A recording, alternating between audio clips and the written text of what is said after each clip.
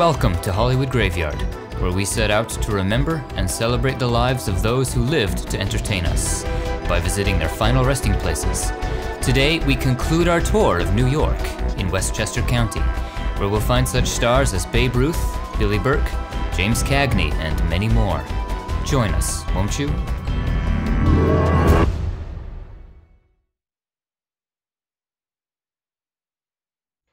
Hard to believe it, but we've reached the final stretch of our tour of New York. We'll continue to make our way through Westchester County at Kensico and Gate of Heaven Cemeteries. If you haven't done so already, be sure to check out parts 1 through 4.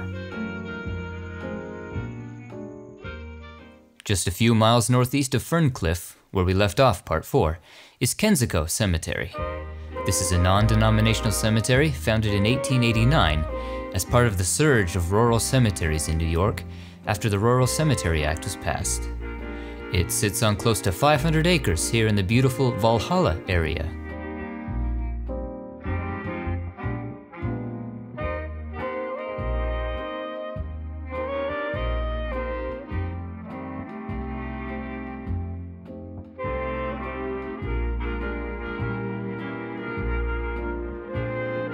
Let's make our way in from the southern entrance off grasslands and head to section 93 northeast a ways.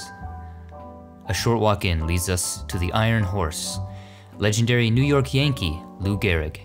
He played Major League Baseball for the Yankees from 1923 until 1939 and remains one of the sport's greatest players. His nickname, the Iron Horse, comes from his record-setting streak of continuous games played, 2,130. A record that stood until 1995. He played first base and was one of the most dominant hitters in baseball with a career batting average of .340 and 493 total home runs. The Yankees won 6 World Series with Gehrig. In 1938, his performance began to slip, but more than just the effects of age. He voluntarily took himself off the Yankee lineup in 1939 and was soon after diagnosed with ALS, a neuromuscular disease now commonly known as Lou Gehrig's disease. The disease forced him to retire at 36, and 2 years later, it took his life. Today, I consider myself the luckiest man on the face of the earth.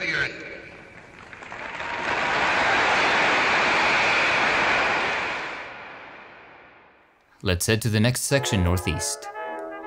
Just north of the roundabout, near a statue, are the graves of husband and wife Flo Ziegfeld and Billie Burke. If you've watched many of our previous videos, you'll probably recall hearing the name Ziegfeld quite a bit. Here's the man himself. Florenz Ziegfeld was a theatrical producer, known for his Ziegfeld Follies. Inspired by the Folies Bergère of Paris, the Ziegfeld Follies were an annual series of elaborate and extravagant theatrical revues that ran on Broadway from 1907 to 1931. With a few revivals thereafter. Some of Hollywood's biggest names would jumpstart their careers in the Follies. Comedians W.C. Fields and Ed Wynn were regular performers. Marilyn Miller and Fanny Brice also rose to stardom on those spectacular stages. And then there were the legendary Ziegfeld girls, the quintessential jazz-age American beauty, who paraded before audiences in elaborate costumes. These were the chorus girls and showgirls in the Follies, as well as featured performers. Stars like Olive Thomas, Louise Brooks, Dolores Costello, and Billy Dove were Ziegfeld girls. Outside of the Follies, Ziegfeld produced other Broadway shows, including the hit Showboat. He died in 1932 at the age of 66. A fictionalized biopic was made about his life in 1936, The Great Ziegfeld, starring William Powell as Ziegfeld. The film won the Best Picture Oscar for that year.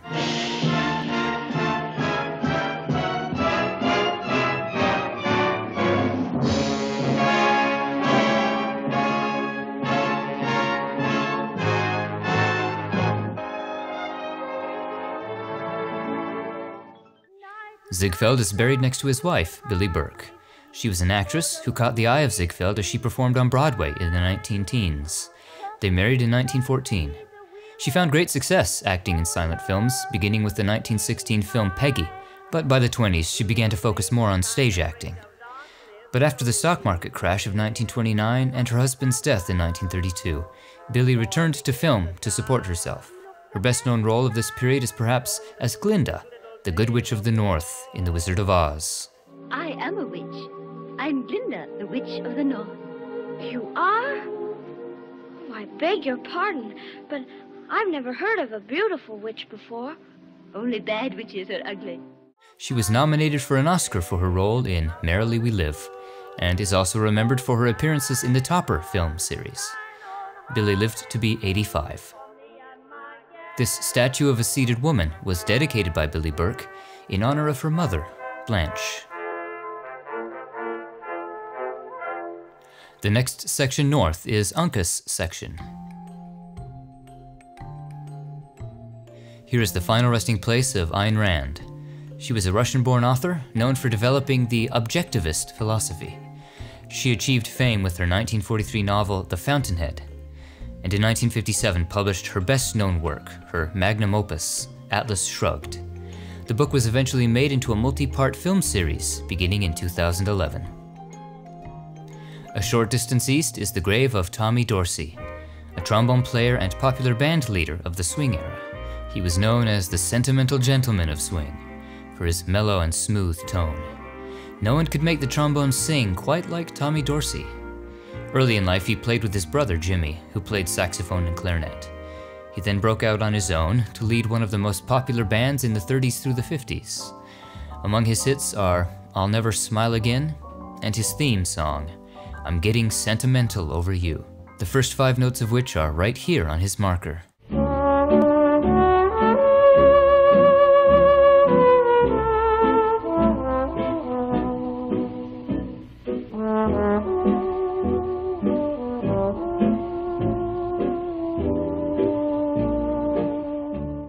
Tommy died suddenly in his sleep at the age of 51. Continuing north, we make our way to Minneola Lake.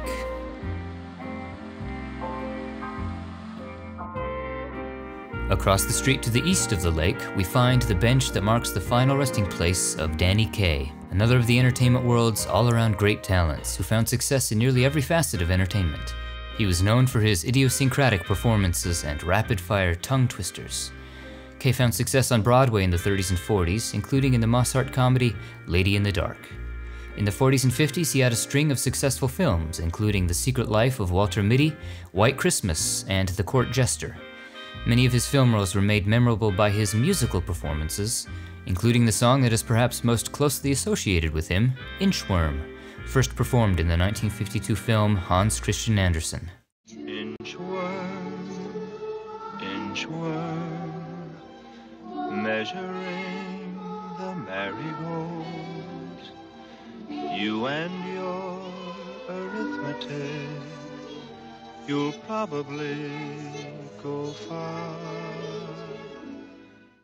He had his own radio show in the 40s, The Danny Kaye Show, and in the 60s would host a popular variety show of the same name. The show won 4 Emmys and a Peabody Award. Danny Kaye continued to sing, act, dance, and make audiences laugh until he died of heart failure at the age of 76. Kaye is buried here with his wife, Sylvia Fine, who was his creative partner. She would not only help manage her husband's career, but also wrote songs and music for many of his projects, including The 5 Pennies and The Court Jester. She was nominated for 2 Oscars for her songs.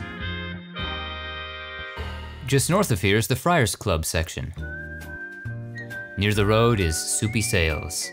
He was an early pioneer of children's television, known for his show Lunch with Soupy Sales, which ran from 1953 to 1966. The silly sketches on his show often ended with him getting a whipped cream pie to the face. He estimates that over the span of his career, he and his guests took over 20,000 pies to the face. His high-energy antics and rubber-faced performances made him one of the most popular performers among children in that era. One infamously improvised gag came on New Year's Day, 1965, when he told all the kids to take dollars from their parents' wallets and send them to him. Many children did, and they received thousands of dollars. The gag got him suspended, but only increased the popularity of his show. Later in life, he also made regular appearances as panelists on game shows like What's My Line and The $10,000 Pyramid. He died of cancer at the age of 83. Let's now turn west to the other side of the cemetery. Off the roundabout and Pocantico Avenue is the grave of Sergei Rachmaninoff. He was a Russian pianist and composer of the Romantic period. Among his best-known works are Prelude in C-sharp minor,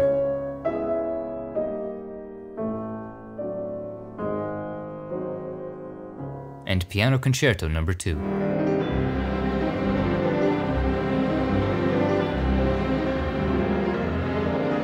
After the Russian Revolution, he fled to the US in 1918, where he continued to write and perform. One of his personal favorite works, and mine as well, was Vespers, the all-night vigil, the stunningly beautiful angelic choral work. He requested the fifth movement of this piece be performed at his funeral.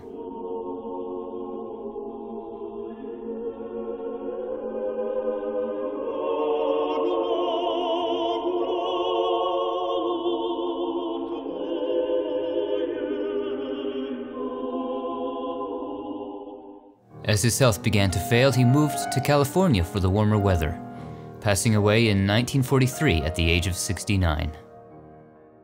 Just west of here is a special section of the Actors Fund of America and National Vaudeville Association. Not all stars die wealthy, as fame can be fickle and fleeting. So these charities were established to help aging stars, even with funeral expenses. In this section we find Olive Dearing. She played Miriam in two Cecil B. DeMille biblical epics, The Ten Commandments and Samson and Delilah. She was also frequently seen on television in the 50s and 60s, including on Suspense, Perry Mason, The Outer Limits, and Kraft Theater. She died of cancer at the age of 67. Also here, further north past a tree, is Howard Smith. The heavyset character actor was known for roles as judges, police officers, or gruff corporate bigwigs.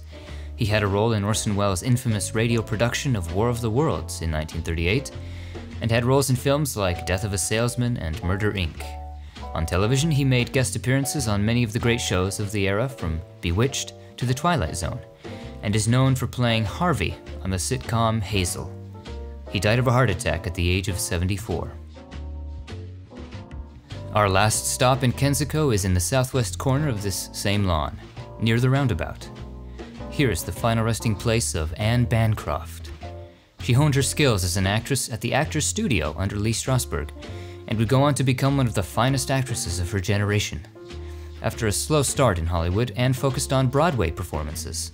She won a Tony for her role in The Miracle Worker, as the woman who teaches Helen Keller. She would appear in the 1962 film version of the play, which won her the Oscar.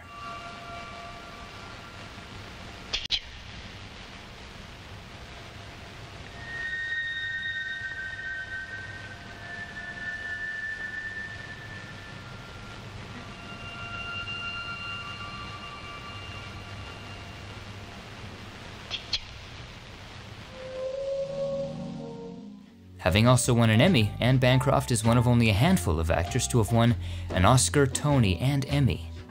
Today, though, she's perhaps best remembered for her role as Mrs. Robinson, the married woman who tries to seduce Dustin Hoffman in The Graduate. Mrs. Robinson, you're trying to seduce me. And was married to legendary comedic filmmaker Mel Brooks, and would appear in a number of his films as well, including Dracula, Dead and Loving It. She died of cancer at the age of 73. Farewell, Kensico. Next stop, Gate of Heaven. Gate of Heaven is a Catholic cemetery adjacent to Kensico to the north. It was organized between 1916 and 1918.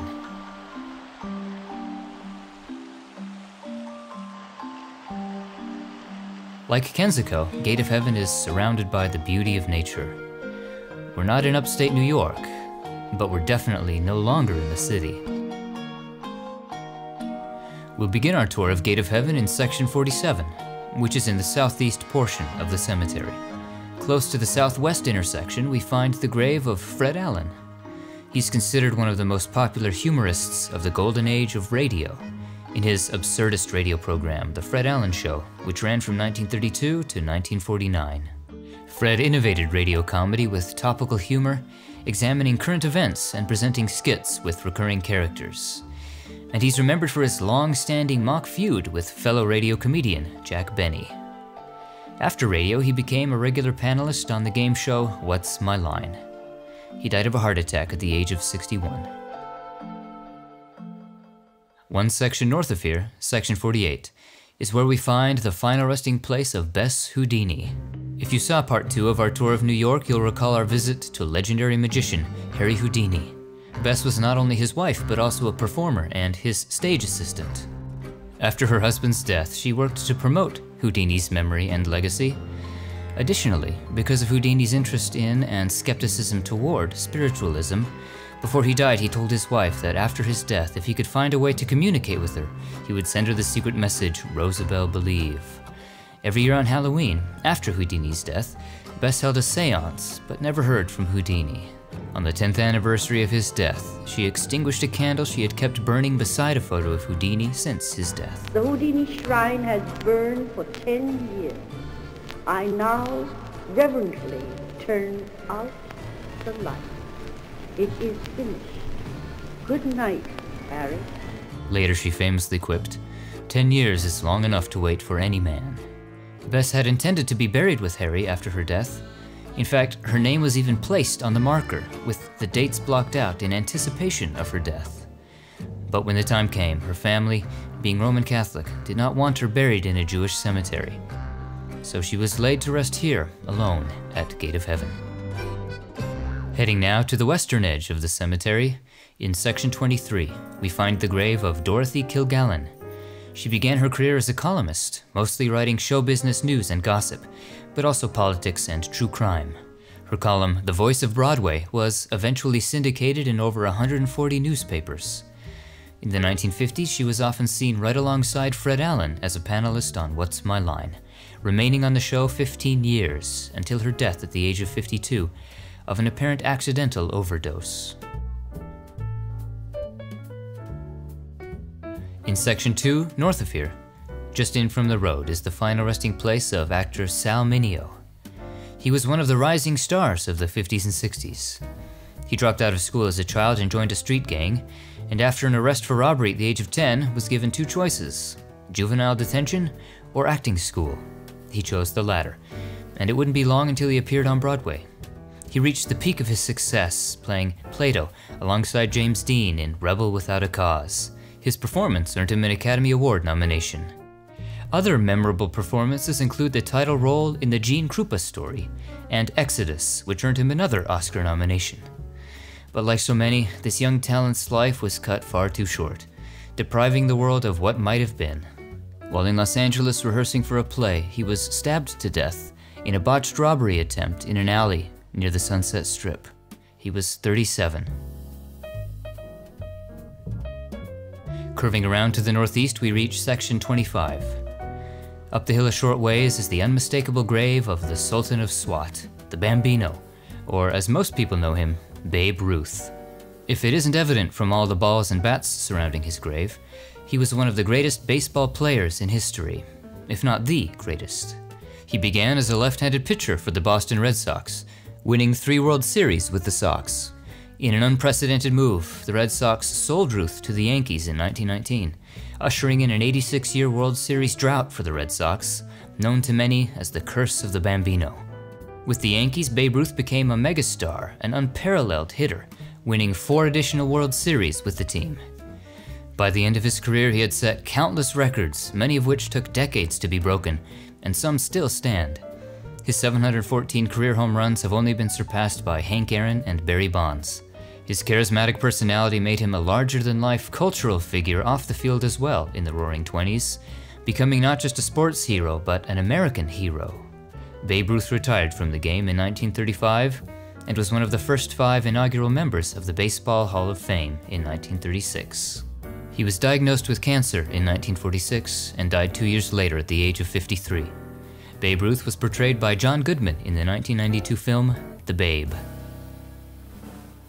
Finally, for our last stop, not just of the day but of our entire New York trip, we make our way up to one of the iconic landmarks of Gate of Heaven, past the lake, to the St. Francis of Assisi Mausoleum and Chapel, in the very northern end of the cemetery.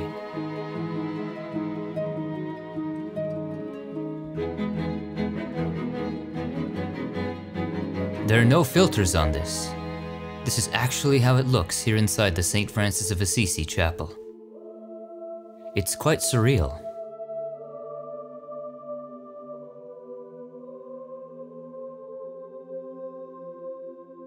Fitting that our last stop on our tour of New York is an actor considered one of the greatest of Hollywood's golden age, James Cagney.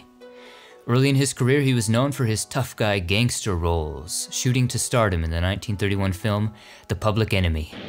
Along with the likes of Edward G. Robinson, Humphrey Bogart, and George Raft, James Cagney would come to define the movie gangster. Come out and take it, you dirty yellow-bellied rat, or I'll give it to you through the door.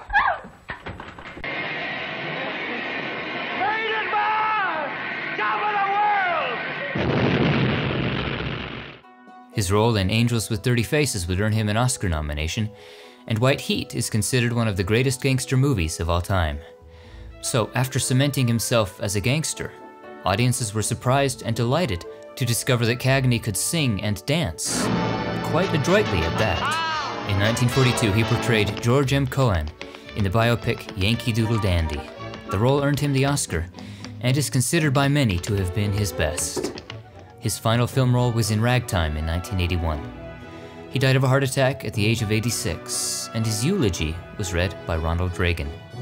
The American Film Institute has ranked James Cagney number 8 on their list of top male stars of the 20th century. And that concludes our tour of New York. What are some of your favorite memories of the stars we visited today? Share them in the comments below, and be sure to like, share, and subscribe for more famous grave tours. Thank you for watching. We'll see you back in LA. It's a bittersweet moment as the sun sets on us for the last time in New York. Our time here has been amazing, challenging, inspiring, and unforgettable. We're honored to have visited so many amazing people from history, and to have been able to share these moments with you. As we pack our bags and head back to LA, there are some people I'd like to acknowledge who made this trip possible. To Jason and everyone on Patreon and GoFundMe who helped fund this expedition, thank you. We never would have gotten here without you. To John, who wrangled up some additional footage for us, thank you. And most of all, my good buddy Will, who was at my side every minute and every mile of this trip, sacrificing sleep, shins, and sanity to get us around to New York at a back-breaking pace, all without a hitch. Thank you, brother. Farewell, New York. Until next time, thanks for the memories. And also for the pastrami.